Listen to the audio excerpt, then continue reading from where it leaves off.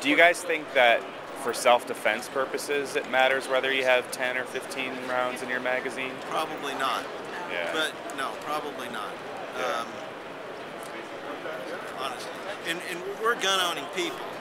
I don't keep a loaded gun in my home. I'm not afraid like that. I don't know how many guns I've got. I may have 30 guns.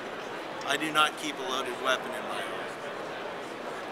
Just defending yourself personally, would it matter whether you had a magazine with 30 rounds, 15 rounds, 10 rounds?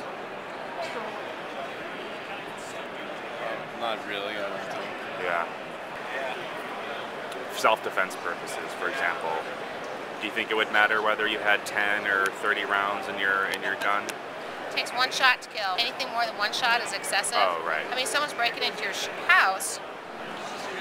Out of panic, you're probably going to shoot them once. You're not going to empty your load on them while they're laying on your kitchen floor. Right. Like, you know what I'm saying? Right, yeah. Like 10, 30, what's the difference, right? So there's that line, you know. Yeah. And if someone were to use a gun solely for self-protection purposes, would they need 10 or 30 rounds? I see.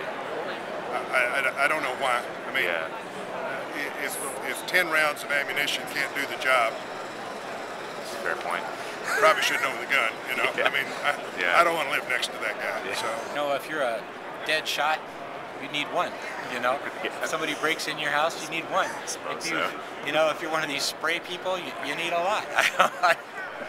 Fair enough. If you're a bad shooter, you probably need a lot. If you're a SWAT guy on the side and somebody walks into your bedroom, you probably only need one. Yeah.